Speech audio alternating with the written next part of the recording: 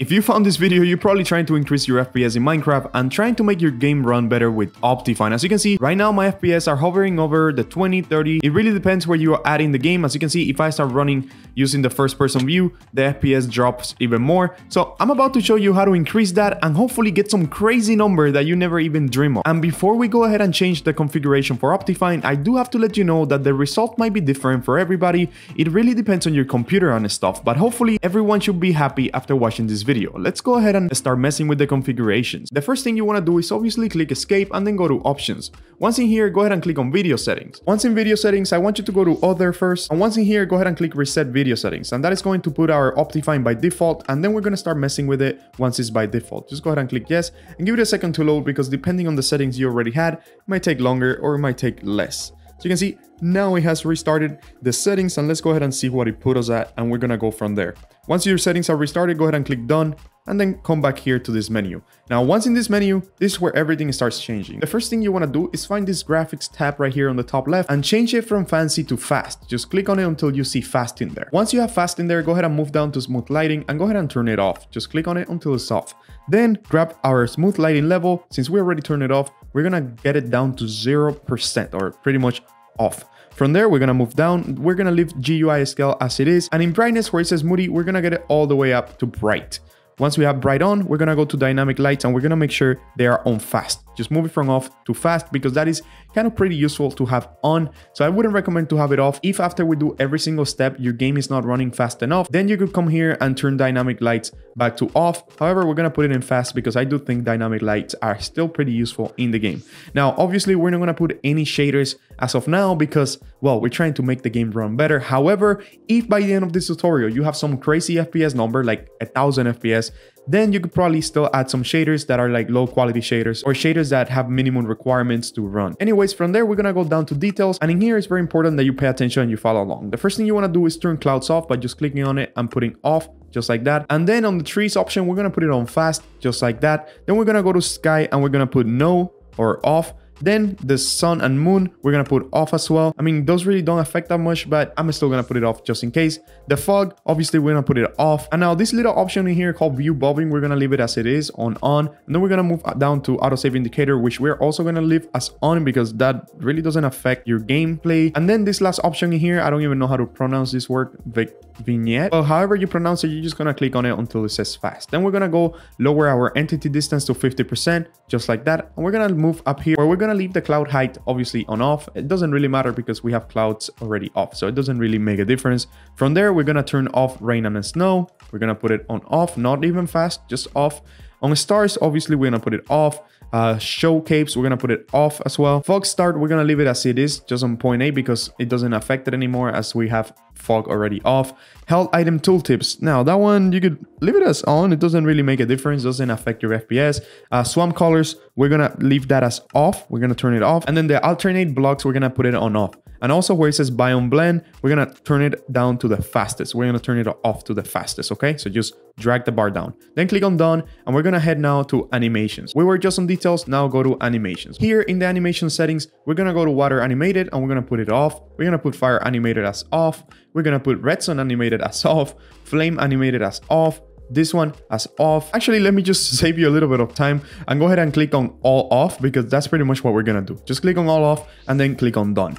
Once you have all off in animations, you're gonna go ahead and lower your render distance, your simulation distance, and I'm gonna tell you about the FPS right now. So just go ahead and lower that. Okay, so I know 2 chunks is not a lot. This is something that you could later on play with. After we are done setting up Optifine, you could kind of increase your render distance maybe a little bit more if you're not happy with the results. However, we're trying to get the most out of Optifine, trying to get the highest FPS possible. So that is why we're gonna put it on 2 chunks right now and 5 chunks for the simulation distance. Now, for the max frame rate, that is something that is really up to you. It depends really on how many FPS you're able to see on your computer. It really depends on how fast your monitor is able to load things. My monitor refreshes at 144 Hertz, meaning that I'm able to see up to 144 FPS. If I go up here, Put it on 144, 45. But some monitors are only 60 FPS. Some others are 120. It really depends on your monitor. If you don't know what your monitor FPS is or hertz, you can put it on VSync. So put it on the lowest. If that doesn't work, however, I do recommend that then you put it on the max. Just go all the way to the top and put it on unlimited. At the end of the day, we're just trying to get the smoothest FPS possible. So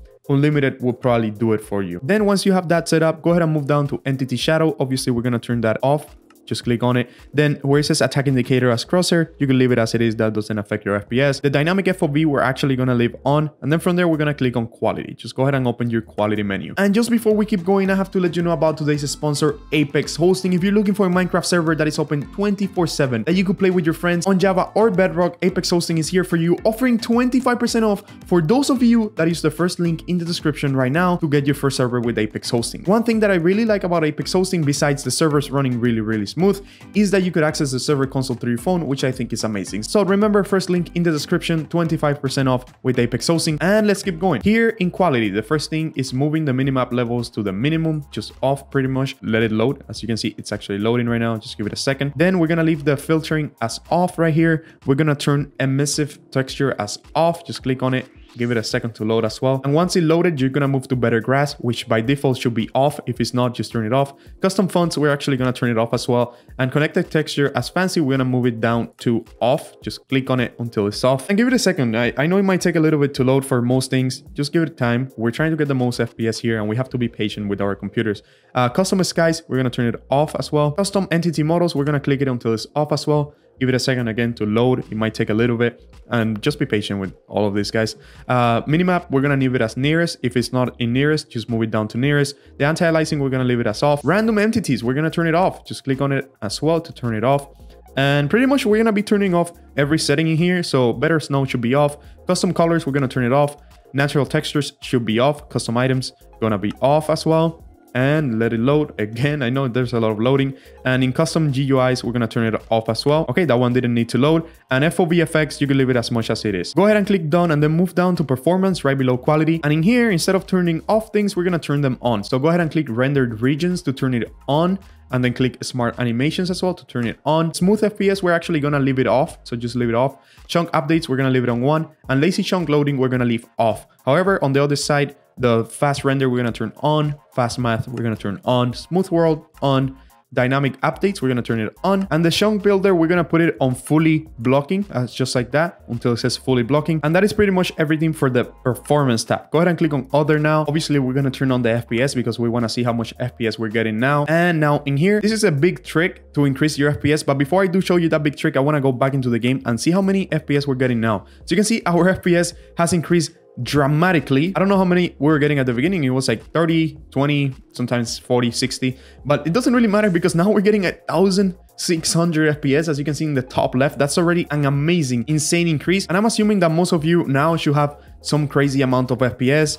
You should be able to play Minecraft pretty smooth. Another trick that you could do if everything that we did didn't help you is just go back to the others menu in video settings, go to the other menu and change the resolution on your full screen mode. So maybe going down from 1920 times 1080 to maybe 1600 times 1024. Even though your game might look a little bit smaller and stuff, but your FPS might increase tremendously if you go down resolution. So that is pretty much the last trick to do. If anything else is not working, if everything that we did is not working, you could just lower your resolution until you are happy with your FPS. I mean, the lower you go, obviously you could say the less quality that you're gonna have or the less play space that you might have, right? But the higher the FPS. I mean, at this point, my computer is not even affected anymore. Like, we're already getting so many FPS. It's stupid. Like, nobody needs 1,600 FPS to play Minecraft with. Remember, if you use the first link in the description, you get 25% off your first server with the Apex Hosting. And I hope you enjoyed this video. Don't forget to leave a like and a comment. And as always, bye bye.